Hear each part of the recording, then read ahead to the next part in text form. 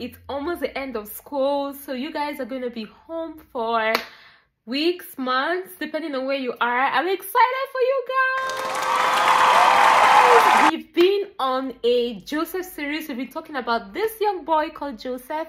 If you haven't seen those other videos, you better go back and catch up on those ones. But yes, we've been talking about Joseph, and this is going to be the last of it. The last video we talked about Joseph finally revealing himself to his brothers, and how there was like so many reactions in the room. They were excited, they were crying, but overly joyed about this new revelation. After staying there for a while, Joseph told his brothers to go back to Canaan to get his father and the rest of the family. Those days they used wagons for transportation. They used horses, donkeys. These days we use cars. And being the kind of person Joseph is, a whole prime minister, I can imagine he must have used the best of the wagons in Egypt. And if I think about it now, what kind of car would you think he would send? I don't know, maybe one of those luxurious fancy cars. Anyways, Joseph sent his brothers back home to Canaan with those nice wagons to bring their father back to Egypt to stay with him. When they got back to Canaan, they told their father everything that happened. Their father was like, "Are you guys kidding me? What did you just say? Joseph, my son, that I lost many years ago, is alive? Not just alive, but a prime minister in Egypt. That is not possible. No, you guys are messing with me. You guys are lying. You guys are joking with me, because this is impossible in any way, shape, or form." But finally, after so much talking and so much convincing, he decided to pack up everything they have. Everything they have. Their children and their children's children's children, their servants, their properties, everything they had in Canaan, to go all the way to Egypt to stay with Joseph. You can only imagine Jacob's reaction when he finally sees Joseph. Can I even think about it? Can I even imagine it? You know how you lose something really valuable and something really precious, but you finally see it?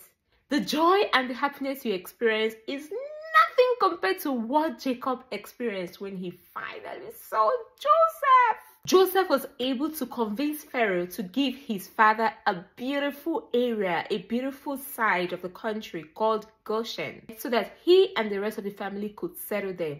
If you followed me or you watched the first part of this series, you understand the joy I have inside of me. I can't even express my excitement, my happiness, just knowing that finally Jacob got reunited with his son.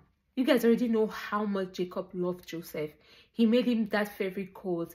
He was his favorite child, and he didn't hide it. He made everybody who cared to know about this. So getting to lose him and then finally finding him was just too much.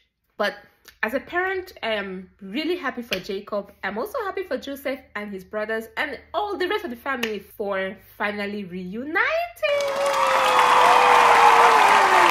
Okay, I'm going to tell you guys what I learned from the story, and I want you to tell me what you learned from the story. If you have access to type, I'm going to ask you to type your answers and send it to the comment section, and I'm going to be there reading each and every comment from you. See, let me tell you, if you live in the world with people will always wrong you. Unfortunately, people will always step on your toes, do things to hurt your feelings, do things to wrong you. But we are always encouraged to forgive, because you know what?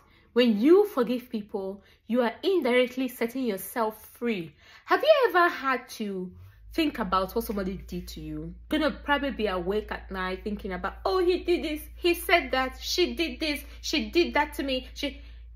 You're gonna be thinking about this thing the whole time. You're not gonna have peace of mind. You're not gonna have a good sleep. You're just gonna be stressing yourself over what somebody did to you.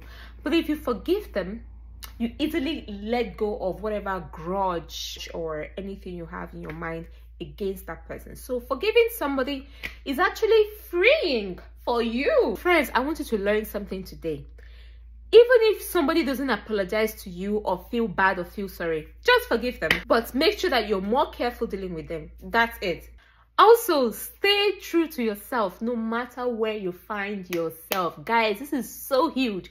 When Joseph found himself in Egypt, he could have done so many things. He could have done so many things he's not supposed to do. There was no father, there was no mother, there was no brothers or anybody around there to say, stop what you're doing. He had the will, the freedom, everything he needed to live whatever life he wanted to live. But he was true to his beliefs and to the Almighty and his commandments, and he stuck to it. Even when Potiphar's wife tried to push him to do what was wrong, he insisted, I will not do that, not listen to you and do that wicked thing that you're asking me to do. He got in trouble. He was thrown into prison for a crime he didn't commit. He continued staying true even amidst all the craziness and difficulties that he had to go through. No matter where you are, whether mommy is watching, whether daddy is watching, if you know what is right, just do it. Just do it. Because guess who is always watching? Our Heavenly Father is always watching you. The truth will always come out. It might take days, it might take weeks, it might take months, it might take years. But the truth will always come out. So stick to the truth. Don't let anyone push you or pressurize you to do what you know is wrong. I know now that you're in school, your friends are going to be asking you to do things you're not supposed to do. Oh, don't tell your mom or don't tell your dad. Sneak out of the house. Steal this. Lie about this. Guys, please, when you have friends that push you to do those kind of things, tell them you can't do it and try to avoid them. Don't fall for their pressures. What did I say? Don't fall for their pressures. Okay, jealousy. Oh my goodness. Look guys, let's talk about this. Okay, we are all different. What did I say? We cannot be the same. We cannot be equal. We cannot have the same thing that A has. A cannot have the same thing as B has. You might have more, you might have less, you might have nothing at all, you might have everything. But think about it. If we all had the same thing, lived in the same kind of house, drove the same kind of cars, went to the same kind of schools, the world is going to be a boring place. There will be nothing exciting to talk about, because are you going to talk about your school? I attend the same school. Are you going to talk about your job? Well, I attend the same job, right? Are you going to talk about your car or your house? What are you going to talk about? It's the same thing. There is no point trying to copy somebody else. There is no point trying to say, why do they have that and I don't have it? Why don't they have this? Why? There is just no answer for it. If you understand this very well, there will be no need for you to be jealous of anyone. If somebody has something you don't have, be happy for them. Be happy for them, even if it's something you want. Even if it's something you really want. Oh my goodness, I really want this. Still, be happy for them while you're waiting and praying that you get the same thing. You're going to once in a while say, oh, that is nice. I wish I had it.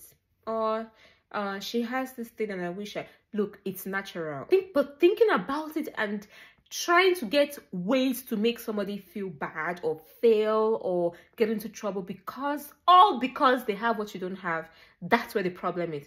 What will be, will be. Guys, say this with me. What will be, will be.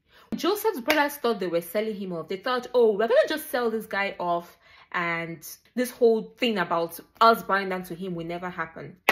But did it happen that way? Absolutely not. His brothers ended up bowing down to him. That dream finally came to pass. So what will be, will be. It doesn't matter how you want to push it. It doesn't matter how you want to fight it. It doesn't matter how jealous you are. It doesn't matter what you want to do about it. What will be, will be. If our Heavenly Father has said this is what's going to happen, this is how it's going to happen, it's going to happen through you, it's going to happen through... That's exactly what's going to happen. Thank you so much for watching, guys. I hope you enjoyed today's video. The next video I'm going to put up will be a quiz between two Kingdom citizens. Answer questions about the Joseph series. So stick around. Do not go anywhere. I'm 100% sure you don't want to miss on it. If you have anything else you learned from this story, put it down in the comment section. I'll be right there reading your comments. I hope you guys are being good wherever you are. Are you? Keep being amazing Kingdom citizens, and I'll catch you guys in my next video. Bye guys!